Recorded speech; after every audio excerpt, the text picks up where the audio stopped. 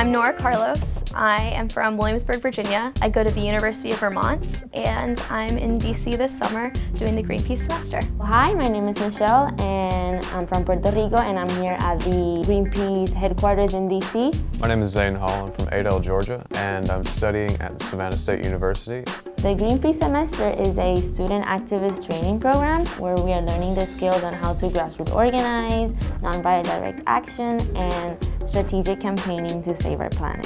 First and foremost, Greenpeace is an environmental organization. So a lot of our trainings do focus on environmental issues and how to get people energized and excited about working on environmental issues. Some of the trainings that we focus on are how to collaborate as a group, how to facilitate meetings, and how to organize as a team so we can work on campaigns back on our campus or in communities. We have Greenpeace campaigners come in and tell us about the campaigns they're working on. We learn about nonviolence and civil disobedience. We also do nonviolent direct action training. I applied to Greenpeace Semester because two friends last semester did it.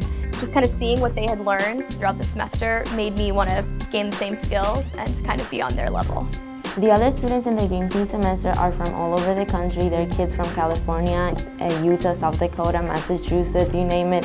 We have a very wide variety of students, so I think it's really cool, and you can have a big student network. The other students are a blast. I made a lot of friends during the program.